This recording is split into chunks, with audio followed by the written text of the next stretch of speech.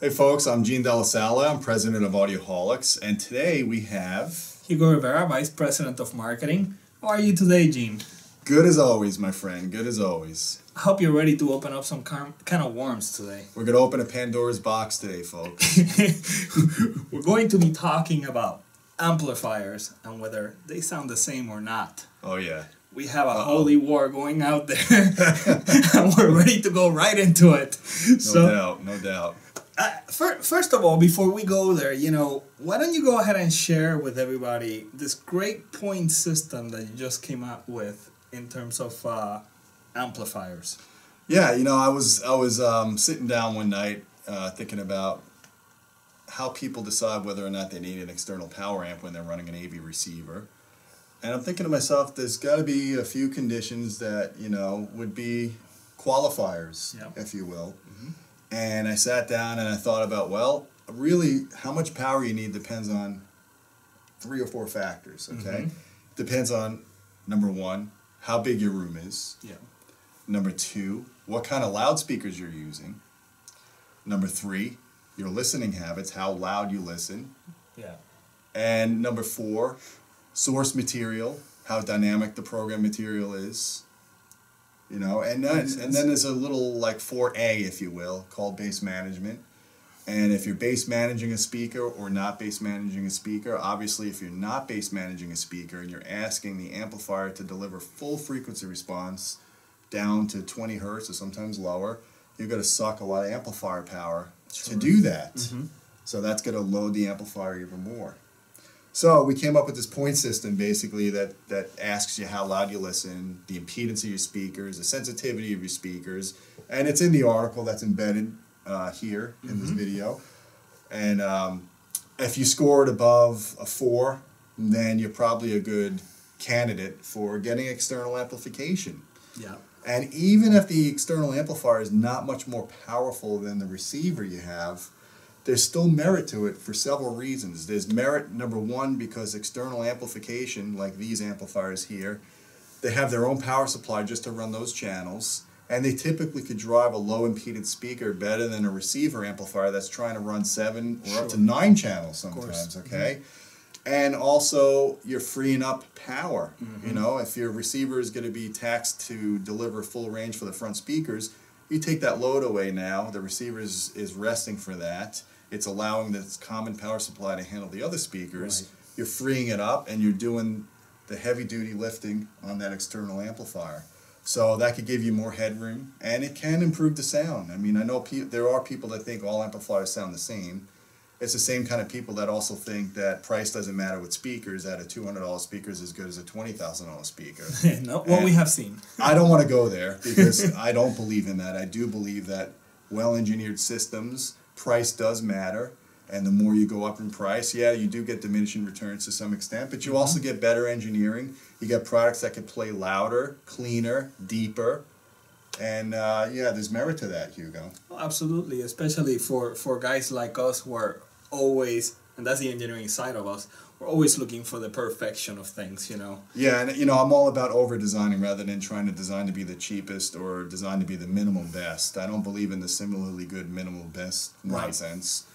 So, you asked me about whether or not amplifiers all sound the same. Right. I say yes and no. There you go. That's the answer, people. Yes and no. I say yes for the people that think that all amplifiers sound the same because it'll make them happy. Yeah. And I say no for the audiophiles that want a little bit more performance, or they have certain listening requirements and listening conditions that qualify better amplifiers. Absolutely.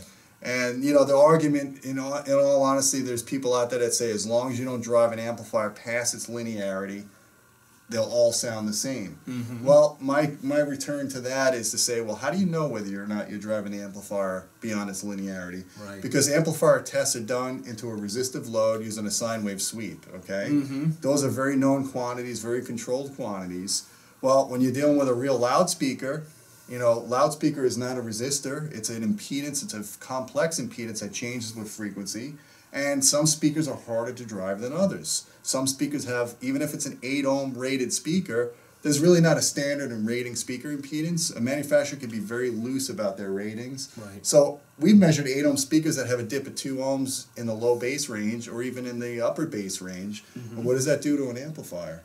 That sucks life out of amplifiers that don't have adequate power supplies or adequate output capability from their transistors. So you get a speaker that's moderately efficient with a low impedance, with various impedance dips and peaks. And if the amplifier itself, like one of these amplifiers, if the amplifier itself has a high output impedance or it's not extremely low output impedance, then that could change the frequency response and change the sound. Right. So here's the problem with the people that believe all amplifiers sound the same. It's usually the people that don't have a lot of experience designing, first of all. It's the people that may look at a textbook and say, well, the ideal amplifier should have a 0 output impedance, infinite input impedance, no distortion, no noise. Well, Show me one. Show me the money. exactly. Because I haven't seen it. That's an ideal condition amplifier. Yes. Does not exist. Doesn't exist. Even if you spend 20 grand on an amplifier, it's never going to be a perfect voltage source. You're never going to get an amplifier that truly doubles down with having load impedance, because you get to the point where you're going to get to an ohm or half an ohm and you're going to be current limiting. Right. And most receiver amplifiers current limit. They will not double down in 4 ohms. They just can't do it. They have all these other things going inside of a common box that they can't supply enough current to get you that kind of power. Exactly. Well, I think that pretty much covers that subject, you know. It does, and you know, if I may give you some anecdotal experiences with amplifier listening tests, we've done many amplifier listening tests. We've done them blind for the people that love blind tests. Yes. We've done them sighted. Sighted meaning you could see the amp, but you couldn't really tell which amp was playing. And we found some interesting results. You know, we've had, even at normal levels, on a big speaker like the ones we have, our reference speakers, the Status Towers, those are very demanding speaker, they're very revealing speaker in an acoustically controlled room. We've done comparison tests between Class D amplifiers, linear amplifiers, AB amplifiers, and people have been able to identify preferences, you know, mostly in the bass range. It's pretty amazing. And there's been times where I couldn't really explain it because I measured the amplifiers and they both were high power amplifiers. Maybe the amplifier that people preferred had a little bit lower output impedance, maybe had a little bit lower distortion. So, you know, it's hard to say, it's hard to quantify at what level of distortion is audible or how low the output impedance needs to be, because it really depends on the interaction of the components. Yeah, it's the interaction of the components, and there's also, of course, a level of personal preference involved as well when it comes to the listening experience. Absolutely. And those are things, of course, that we cannot quantify as engineers. No, you know? and you know, we're not robots. We're not robots, certainly. And you know, there are a lot of amplifiers that could sound similarly good, if you want to use that term, if you don't mind me using it in this case. There are situations where you get a really kick-butt amplifier here and a really kick-butt amplifier here from competitors, and they're both designed with similar aspects, with output capabilities, noise, and everything, and they can sound similar, and they sound more similar than separate speakers would sound similar, okay? Much easier for an amplifier to sound similar than a loudspeaker, different loudspeaker to sound similar. And yes, there is truth to that, but there is also truth to the fact that amplifiers can and do sound differently. They measure differently, therefore they can sound differently. Absolutely. That, you know, I that's think it. That pretty much drives the nail on the coffin, no? Well, it does for me, at least. I'm content with that conclusion. Same here. I've been testing amplifiers for 15 years, and I've been quite surprised at the results that don't always bench the way they sound.